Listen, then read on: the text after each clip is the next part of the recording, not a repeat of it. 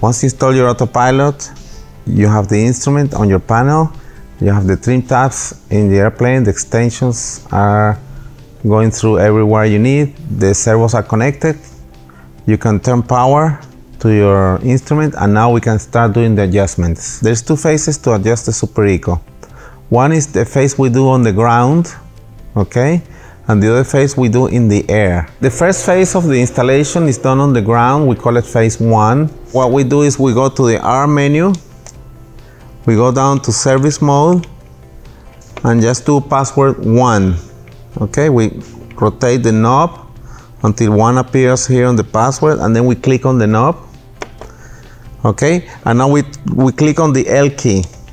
We can toggle from L to the initial screen as many times as we want, just like we do with any menu. Okay, so we press the L key. On page 1, we can see the autopilot instrument, the SuperECO, will show that it wants to cage. It's important to cage the artificial horizon so that the autopilot can recover from unusual attitudes. Remember, when you press that disconnect push button for 3 seconds, the SuperECO Autopilot will recover your airplane from an unusual attitude. That's why we need to have it caged for cruise flight. So we click on the knob, we go down to cage attitude and turn it until it says cage on the window. We click on it, and after 5 seconds it will automatically cage. Remember, the more synchronized you have the caging of the artificial horizon, the better the autopilot will work. On page 2 of our phase 1 calibration, we will find the servo direction.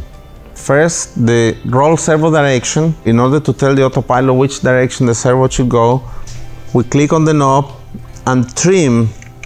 By moving the knob, we can move the trim tab, like if we were trimming the airplane, to the right or to the left.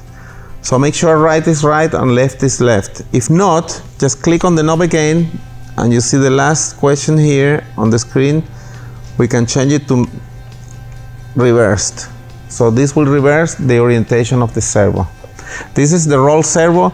You will do the same with the pitch servo. Make sure up is up, down is down.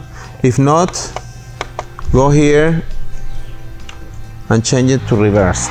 Finally, on the first phase of the autopilot calibration on the ground, we press the L key, we go to page 4, and we can adjust the baud rate. You have to synchronize the baud rate from your GPS to the SuperECO baud rate. So we click on here and we choose the baud rate here at the bottom.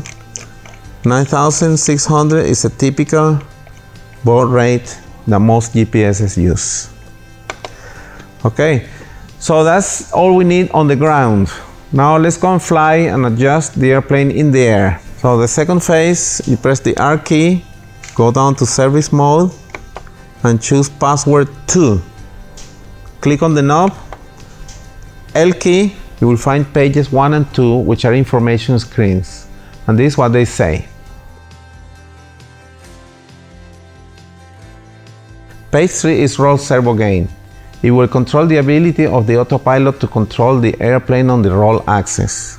The higher the parameter, the faster the roll out will be. So if you want a fast rollout, increase the parameter.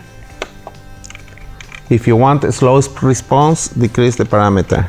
Roll servo gain adjusts the ability of the autopilot to control the roll servo axis. The higher the number, the fastest the response will be. But remember, if the number is too high, the airplane will start oscillating. Feel free to do roll inputs and the airplane should roll back to the horizontal position.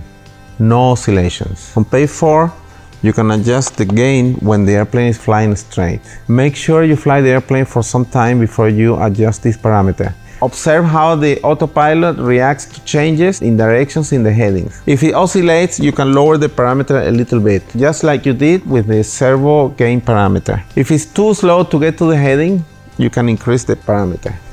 You will do the same with the next parameter, which is gain when the airplane is turning.